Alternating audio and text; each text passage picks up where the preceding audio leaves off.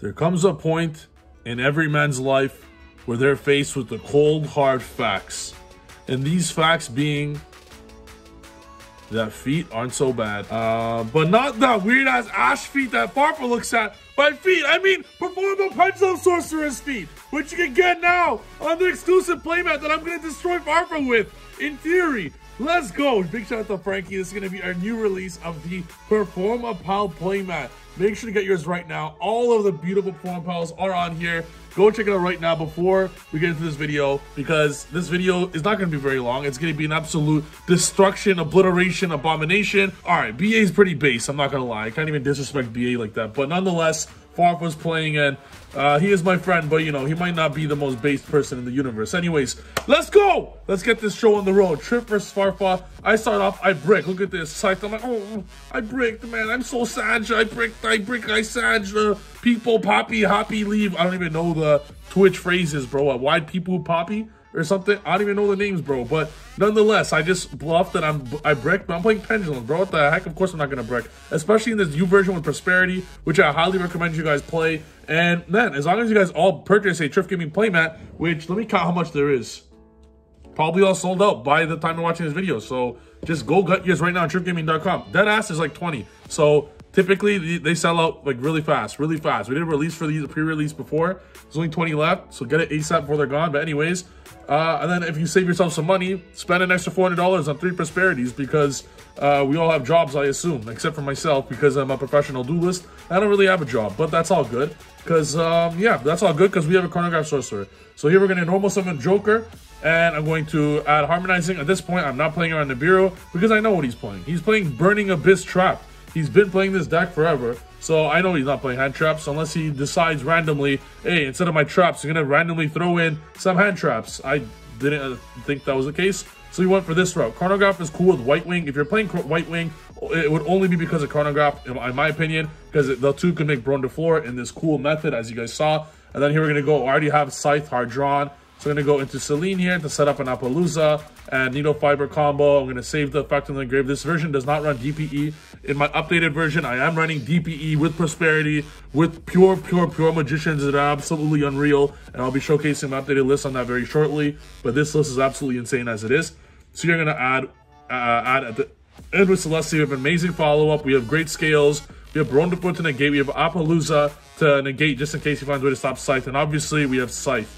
With our TG Wonder Magician. He goes set right away. I was on his first set, I was prepared to hop a 5 bracks, pop my Scythe, but this man just set right away. I'm like, oh man, maybe this guy just drew 5 sets or 5 traps. He pops my Apple. I'm like, that's fine. I'm like, TG Wonder, let's pop one of them. I'm gonna pop all of them anyways. Bron de Floor, pop another.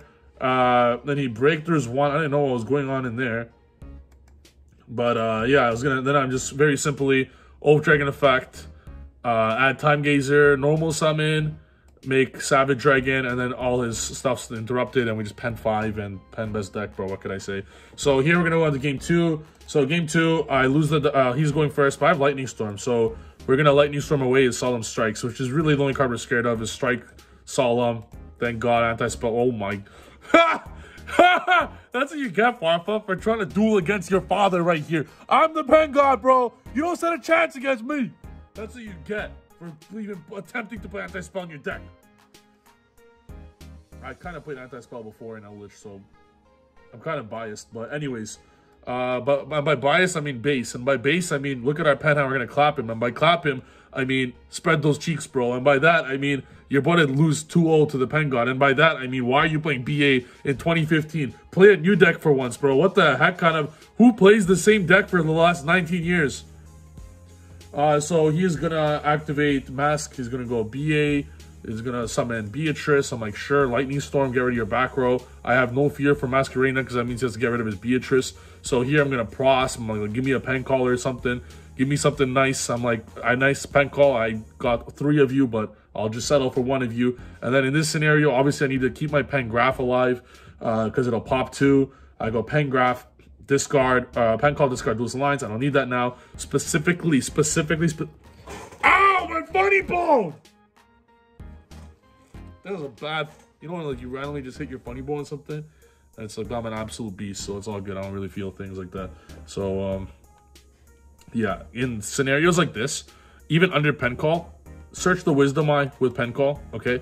Because what are you going to do? Get a double iris that's going to be absolutely useless? It's under pen call. It's not going to get destroyed, right? Who cares about damage or anything? You want this because next turn, you could use Wisdom Eye's effect to get purple poison if you need it. And it gives you Wisdom Eye in conjunction for Oath Dragon to add back. So it's a very big trick right here. Very important. It'll literally win you games alone. Where if you know for a fact you're just getting a random high scale with pen call, like a random double iris or a Celestial Magician effect, just get Wisdom Eye. It'll give you better follow up on your following turn when you can use it. So here we're gonna get into Oath Dragon.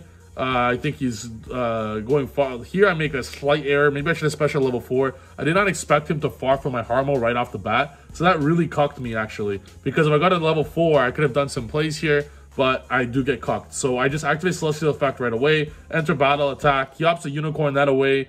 Get rid of my Celestial. I'm like, alright. So end phase. I just set end phase. Harmo comes back and I get Joker, search from Celestial. And now he has just a bunch of BAs, which is good to me. I just don't want him to have like cards like Solemn Strike. He goes Tour Guide. Now in this scenario, I don't know what the heck I'm thinking. I'm like right away in the battle phase. In main phase, I do this.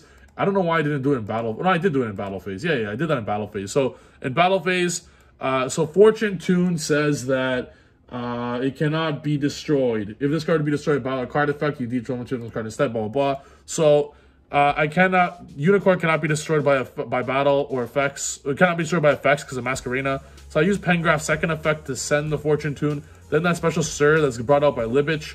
And then he's going to use Seer to attack that, Unicorn to attack that. I'm like, this is fine.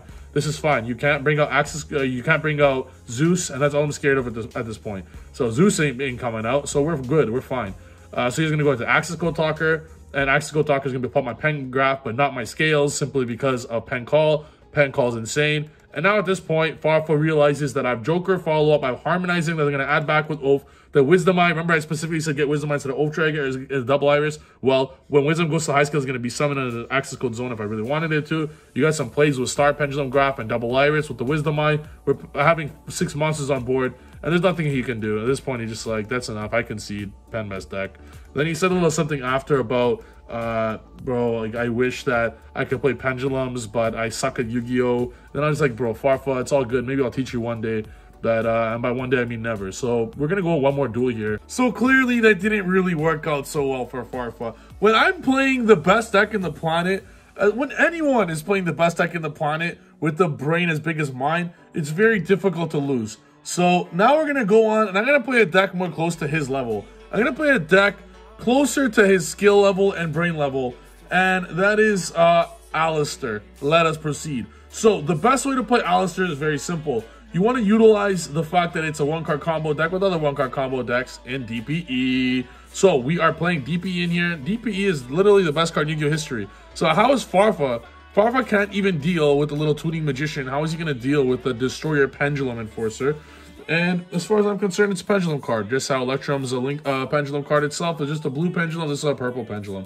It is the best Pendulum card, and despite the fact I'm not playing Pendulum, at least you have a Pendulum card in this deck, and that is DPE. Farfa here decides to set 5. I'm like, that's fine. We're going to go DPE here. We're going to roll 4. We're going to get rid of this card. Breakthrough, not so good to hit, but that's fine. He hits us with Torrential. It's good that he Torrentials us here. The reason being is that you cannot use Torrential with Meltdown on the field, so you cannot wait for me to Fusion first. So here we're going to see his sets. His sets are Phoenix Wind Blast, Ice Prison. He goes Torrential. I'm like, that's fine. Chain DPE, activate DPE effect. Active Invocation. He's going to Ice Prison away my Alistair. I have no Alistair in hand, no Alistair in graveyard. Things are looking so hot. Instantly, I'm like, you know what? Maybe Farfa is not a bad duelist. Maybe Farfa is the best duelist in the world. So maybe I should have played a better deck. But anyways, he's going to go Ice Prison here to get my DPE when I'm about to summon it. I'm like, that's not cool, bro. But it's all good. It's all good because we're going to draw Alistair right now. We're going to draw Alistair right now, and it's fine. We're going to Ash his way to Scarm. He's going to set Strike. We get Ecclesia. He strikes. I'm like, that's fine. Draw 2. Let's draw 2. So we draw 2 here.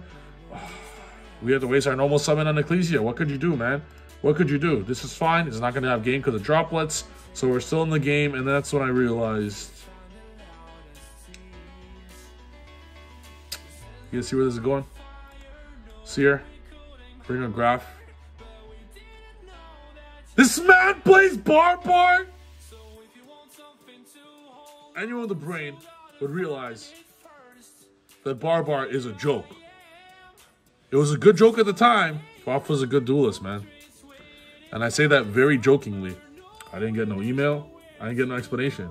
I just got barbared for fucking 900 and I lost the duel because of a barbar. First Cowboy loses me a whole ban for 2 years, and now Barbar loses me a duel against Farfa. What's worse, getting banned or losing to Farfa? All the turntables. That was a great match, Farfa. I consider this 1-1. I beat you with my real deck, and you beat me when I played a deck on your level of Invoked, Monkey, etc. Anyways, hope you guys enjoyed this video. Big shout out to Farfa for these duels. Farfa's my boy. We have a lot of banter going on, but that's my fucking homie right there.